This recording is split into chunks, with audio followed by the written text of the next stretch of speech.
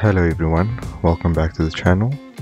This week we will be reviewing the Blue Mode software by someone called Thekidgotkeys, and this software he claims to be a non-repaintable software. We're going to check that out, and he is selling this system for 1,000 Rand, as you can see on the top over here. Here are just some examples of the trades he has taken using this system. So as you can see over here, he says that you need to wait for a signal, which will either be a buy or a sell signal, and then that signal will correspond with the trend signal over here, and that will indicate for you to buy or sell. Now I saw, based on looking at all of his posts, that he normally trades Nasdaq and US30, and he uses a time frame of 15 minutes. Let's just see how this looks on our own charts. So I have this set up now on Euro USD on the 15-minute time frame. I know earlier that I said that he uses it on Nasdaq mainly, but this is just for demonstration purposes. I'm just gonna let it run so that you can see how the entry criteria plays out. So now you can see that a buy signal came out. The trend is now in a buying state, and we have breached the upper level of this indicator over here, meaning that we would enter with a buy trade. So that's just how he says that you need to use the system in order to be profitable. And as he said, the system is a non-repaint system, and that is a big plus for the system. However, being non-repaintable doesn't mean that you aren't wrong.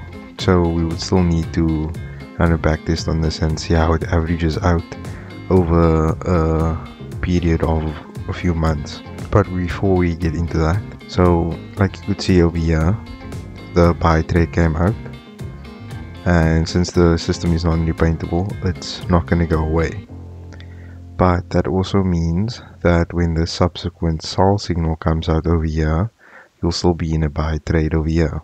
So what the system does lack is a way of telling you when you need to exit the market. So multiple buys and multiple sells can come out at once, and it's just your discretion as to which one you are going to take. So like in this instance over here, you can see that there's a buy trade here and a sell trade over here. And right here you can see there's a buy trade, a sell trade, another buy trade, a buy trade, a sell trade, and so on. So that is one of the flaws of this system, is that it doesn't give you an indication of when you need to leave the market in order to take another trade. And this, I did run a backtest for the month of June and July using the system on Nasdaq on the 15-minute time frame, using the lowest lot size of 0.01 and a leverage of 1 to 500. And we are going to look at those results now. So when backtesting this system, I used NAS 100 with a take profit of 500 and a stop loss of 2,500. So if you scroll to the bottom, you can see that the win rate was above 50%, which is quite good. Good as in, if you're using a 2-to-1 ratio like this and you're consistent with it, that means that for every one trade that you lose, you will have another trade that covers your loss and gives you a bit extra. And since it's above 50%, that means that in the long run, this system could be profitable.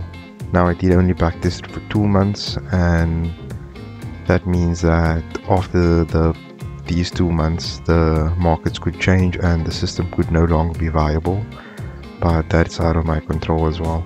But just taking into account what you could have gotten had you been using the system, you would have gotten a profit of 85,000 pips and a loss of 32,000 pips, giving you a total net profit of 52,000 pips, and from dollars to rands, that gives you 7,612 rand.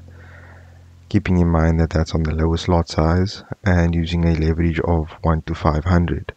With a system like this, where you could get a string of losses, since you did see earlier that buys and sell trades do come out on the same breakout lines, so that means that you could end up in multiple trades. So while I was backtesting, I set up certain criteria for myself. I said I would only take one of these trades, whichever one came out first.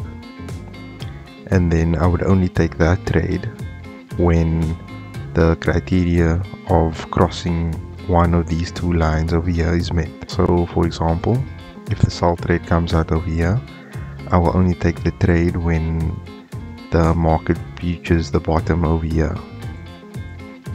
On this buy trade over here, I'd only take the trade after the market breaches over here. And that's the mindset I was using while I was using this software. There's not much else I can say about this system. The entry criteria is pretty easy to follow. Just wait for your signal and for your breakout over here and take the trade from there. But as you saw in the backtest, the win rate was above 50% when using a ratio of 2 to 1. I normally do like having a higher win rate in the 60 to 70% region, but this software did come close to that.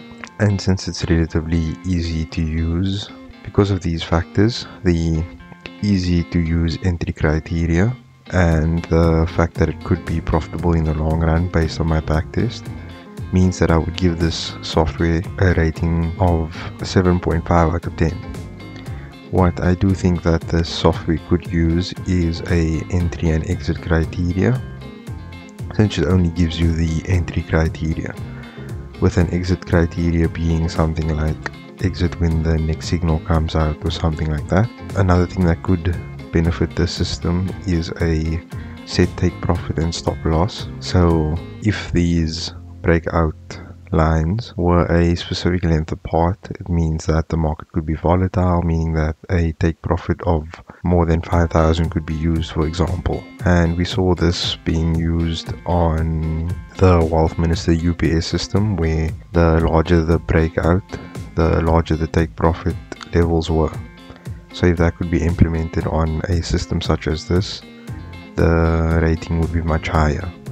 But for now, it is a 7.5 out of 10. Right now we are on the Forex Reviews SA YouTube channel, and if you would like more content such as this, please subscribe. I would like to thank everyone else that has subscribed already for 1,000 subscribers. I know we did reach this milestone a while ago, but I just forgot to mention it. I did post about it on the Instagram. So if you're looking for the Blue Mode software, all you need to do is go into the binary Forex modes video, and then in that description you will find the Google Drive link. This link has the indicators I used and the template that I used. If you are unsure about how to install indicators and templates, I have released a video last week detailing how to install the different files. So please watch that video if you are unsure about what you need to be doing next. Thank you for watching this week's video. Goodbye.